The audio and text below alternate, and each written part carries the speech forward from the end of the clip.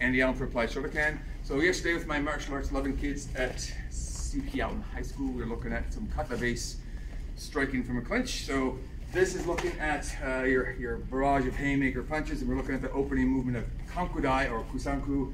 The shoulder can version comes like this, around, and you go one side or the other side.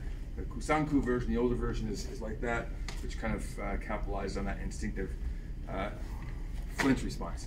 So Chen is coming in here and he throws his big bomb. I'm coming in where I'm safer, okay? And I'm just kind of tucking my chin, shoulders are up, and I'm here. I might catch part of the head, I might catch my arms on one arm, doesn't really matter, but I should recognize what that body part is once I hit it by feel.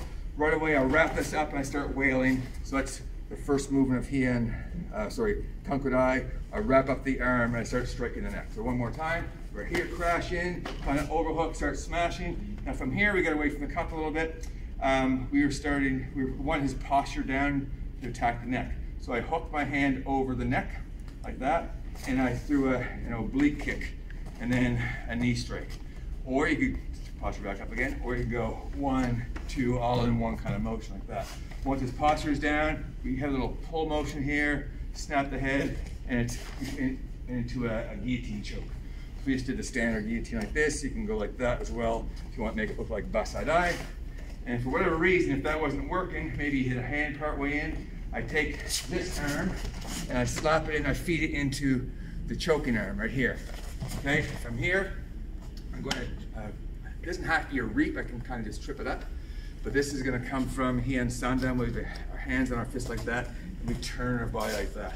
So this is the choking arm. Now I have an arm in.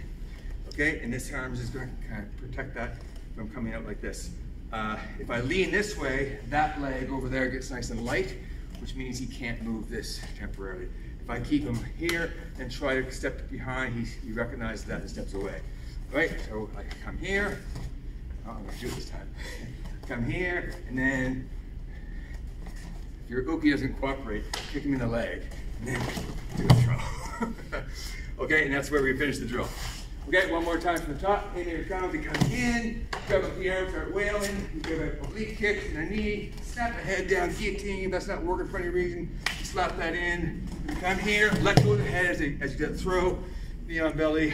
We could wrap it up, do a wrist lock if you want to.